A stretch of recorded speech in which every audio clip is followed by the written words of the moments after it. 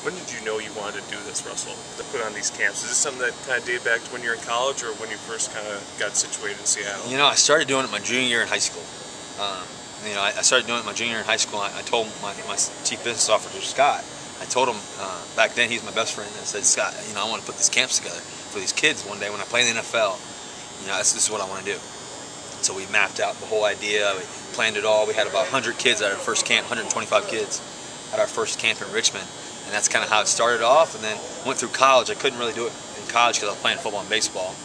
And then obviously I transferred here. And then, but as soon as I got to the pros, that's the first thing that I said I wanted to do. And it's been a great hit so far. I mean, we've gone from the East Coast to the Midwest, and we're about to hit the West Coast here soon. So I wanted to make the biggest, baddest camp, you know, ever. Really, to be honest with you.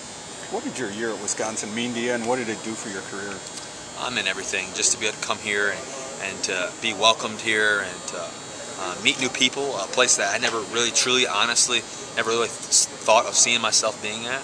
It was just an honor being here, and great school, great coaching staff, and great players. You know, the guys coming back in this locker room, even though it's a lot nicer now, which I'm kind of bitter about. But coming back here, just this facility and just being around the guys I played with, that are still playing here, the guys that I play with that aren't here anymore and are in the NFL or whatever they're doing, and then also the guys that I didn't play with before, you know, older guys. For them to come back and just for us to share these moments, it's a family. And just having a family like this at University of Wisconsin is really something special and something that you cherish. What's the next step for you in your development as a quarterback? I think the biggest step is just continue to work on the footwork, continue to be poised in the pocket, and just take one day at a time. You know, I think that's the challenge in this game.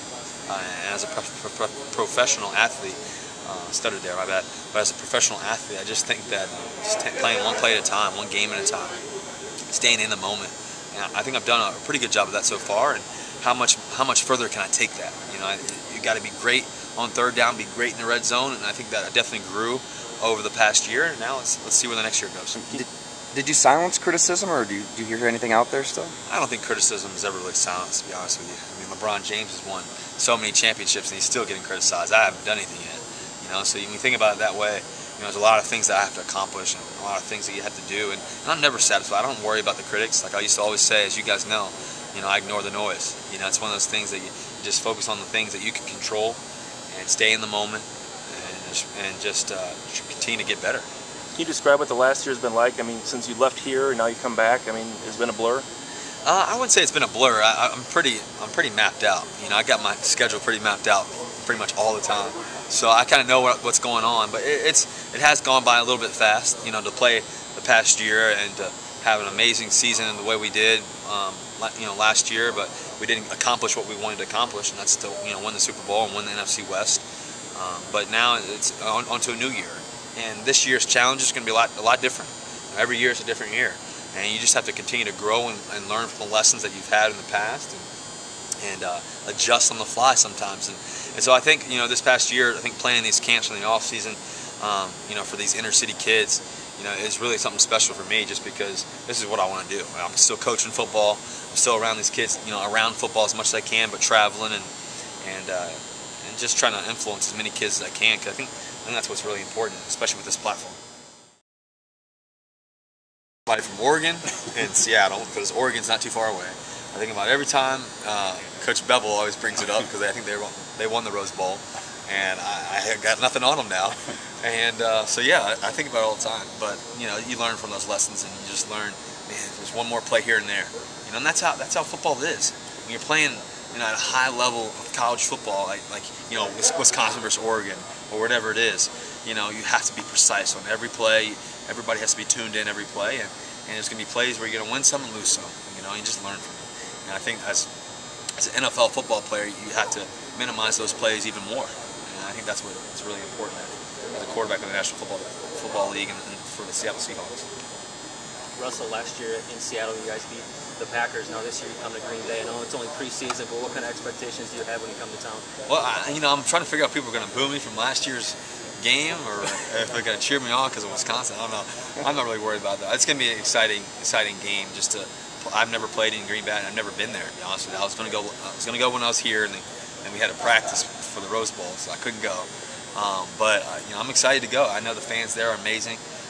They're very, very respectable coaches. I love the coaches. They coached me in the Pro Bowl, so I like the coaches there a lot. So I'm excited to go up there and play. Have you've met Coach Anderson? What do you think of him? Well, he's terrific. He brings so much intelligence to the game. He brings a little fire to the game. He's young. He keeps it fun for the players. His coaching staff's great. I've been around some of the assistant coaches and also the strength and conditioning coaches as well. I worked out with the team. Kind of just ran with them a little bit the other day, and so just kind of being around those guys was pretty cool for me. And Coach Anderson's a great coach, and I'm wishing him the best of luck. Are you surprised at the amount of changeover this program has had since you left, from coaches to players and support staff leaving? Does that surprise you? I don't think you're surprised. I think as a pro athlete, as a person who's been around professional sports a lot, that happens. You got to understand it's going to happen because it's a good thing. It's not necessarily, it's not a great thing, but it's a good thing because what that shows is people are being successful. And when people are successful, people have to take that next step. Whether it's Coach Bielema, which he took another step.